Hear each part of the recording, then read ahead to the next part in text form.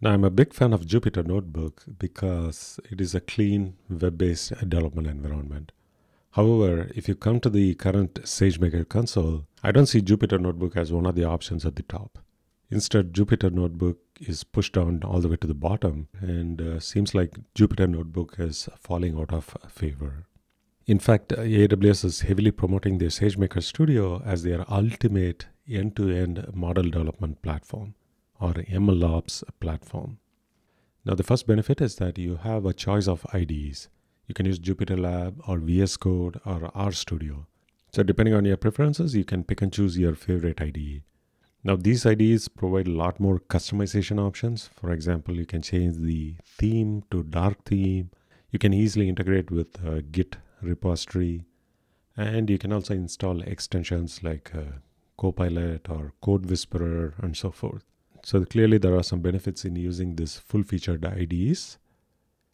And then it appears that AWS is heavily investing in SageMaker Studio as their ultimate MLOps platform to manage their entire lifecycle.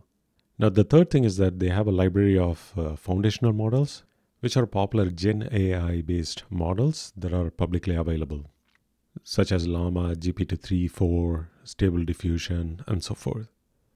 So AWS is claiming that they make it super easy to use and tune these models for your use cases. Now, I haven't tested all these features, so I have to take it for what AWS is promising. Having said that, if you look at Hugging Face interface and OpenAI interface, they make it super easy to use their foundational models. So from a usability perspective, if it comes anywhere close to Hugging Face or OpenAI or one of those popular interfaces, I think we are in good shape. So I'm hoping for that. We'll eventually test all these features. Now, to get started, go to your SageMaker console and then pick a region that's closest to you. In this case, I'm using an Oregon region. And also make sure you have an S3 bucket in the same region. That's where we are going to store our data and trained models. So in the landing page, you have an option to set up SageMaker for a single user, or you can also set it up for an organization. This organization setup allows you to collaborate with other colleagues of yours. For now, we are going to go with the single user setup. So let's wait for the setup to complete and then we'll continue. When we went through a quick setup, AWS created what is called as a SageMaker domain. So that is a primary mechanism in which you can control access to your users to the studio environment, as well as manage collaboration space, like a shared space, and manage the permission each user has. The permission is granted using IAM roles or the execution roles. For now, the quick setup also created a default user profile. You are also free to add additional users if you like. So go ahead and click on default user here, or you can go and click on Studio to set up your IDE. Now you also see a Studio Lab option. So this is a free studio environment, which is kind of similar to Google Colab.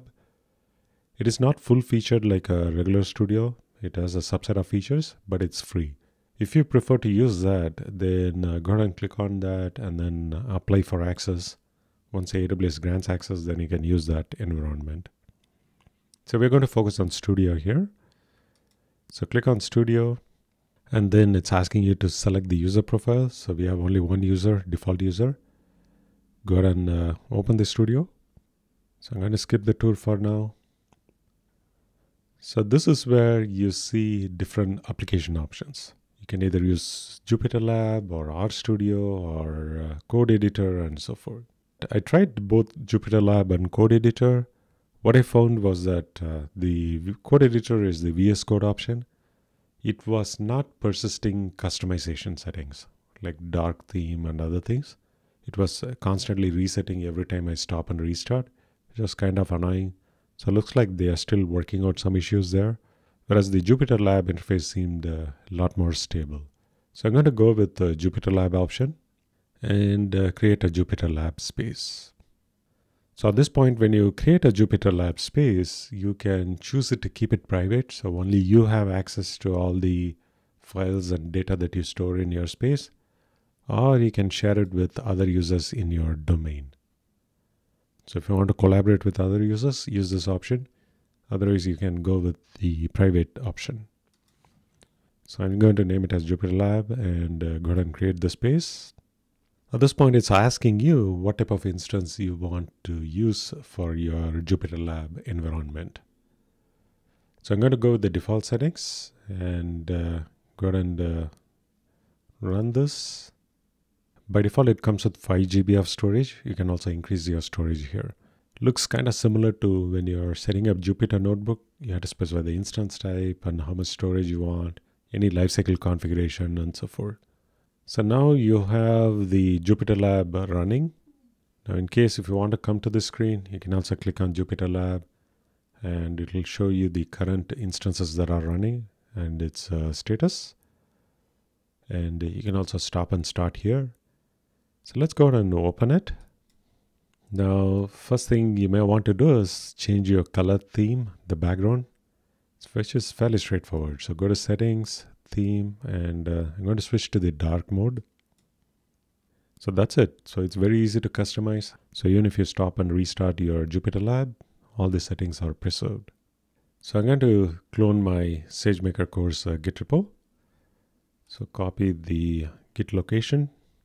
If you go to JupyterLab, select the source control option, Git, and choose the clone a repository option and provide the repository URL. So the color is not very visible. Let me highlight it. So it's pointing to my Git repo. And select clone.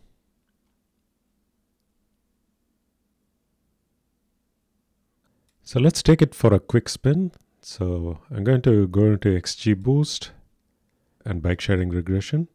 So I'm going to prepare the data, bike rental data preparation Rev 3. And if it asks for a kernel, pick an appropriate kernel. So in this case, we're going to use Python 3 kernel. You also have a choice of other kernels, and you can also customize the kernels. You can install additional packages and give it a different name if you like. For now, Python 3 has everything we need. So let's go ahead and select Python 3. And then I'm going to increase the font. And you can also make it full screen, like so. So let's go ahead and run all the cells. And it created the training and test data needed for the next step. So this is the bike training problem in Kaggle. So we are using that data set to prepare the data, and then let's go and see how to train the model. So if you want to look at the files that are available, click on the file browser. And the next thing we are going to do is train the model locally. And so this is going to install, so let me clear the output. So this script is going to install XGBoost if it is not there already. In fact, this Python 3 environment already has XGBoost. So let's go ahead and run all these cells. So this script is going to train an XGBoost model for a bike rental problem and then evaluate the performance. So as you can see, XGBoost is already installed in this kernel, so we are good. And if I scroll down, trained an XGBoost model, and the validation and training error, they look good. And here is our prediction on the test data. So actual and predicted are shown. So as you can see, it's fairly straightforward to set up a Jupyter Studio lab environment. Hope you like this. If you have any comments, feel free to reach out to me through comments or through Q&A forum. Thank you so much.